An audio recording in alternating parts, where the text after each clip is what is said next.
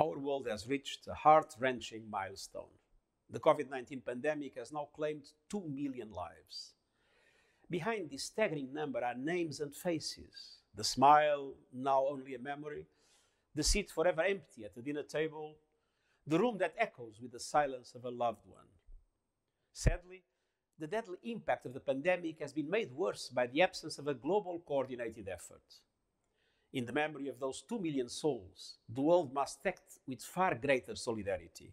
Now is the time. Safe, effective COVID-19 vaccines are being rolled out, and the UN is supporting countries to mobilize the largest global immunization effort in history. We are committed to making sure that vaccines are seen as global public goods, people's vaccines. That requires full funding for the Access to COVID-19 Tools Accelerator and its COVAX facility, which is dedicated to making vaccines available and affordable to all. The world's leading economies have a special responsibility.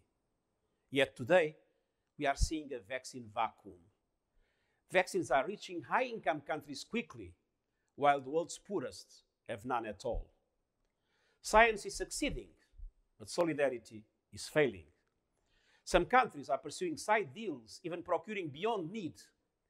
Governments have a responsibility to protect their populations, but vaccine nationalism is self-defeating and will delay a global recovery. COVID-19 cannot be beaten one country at a time.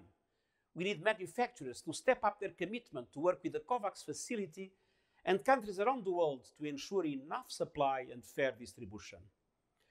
We need countries to commit now to sharing excess doses of vaccines. This would help vaccinate all healthcare workers around the world on an urgent basis and protect health systems from collapse. Others on the front line, including humanitarian workers and high-risk populations, must be prioritized.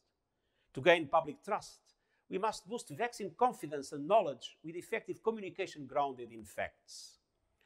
As the science continues to blaze new trails of hope, let's also remember the simple and proven steps we can all take to keep each other safe. Wearing masks, physically distancing, and avoiding crowds. Our world can only get ahead of the virus one way, together. Global solidarity will save lives, protect people, and help defeat the vicious virus.